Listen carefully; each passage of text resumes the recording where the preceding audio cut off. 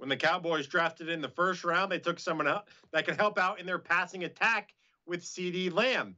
For their second round, they took someone that can help shut down their opponent's passing attack by taking Trevin Diggs out of Alabama. Let's talk to Mike Fisher, our Cowboys maven, and Jamie Eisner, one of our NFL analysts here at Sports Illustrated.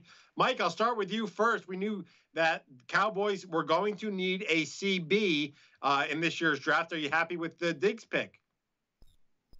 Well, when they got to the beginning of the second round, they had a group of 5 guys that they had high grades on. So the game of musical chairs was going to work out. It did seem like in their favor. And in the end, in Diggs from Alabama, they have a guy that a lot of people here in this building thought was a top 20 player. We'll find out more about exactly where he was on their board.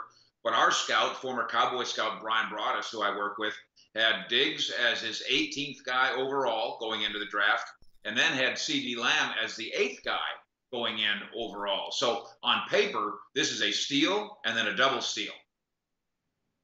The Cowboys, it just seems like everything always falls into their lap.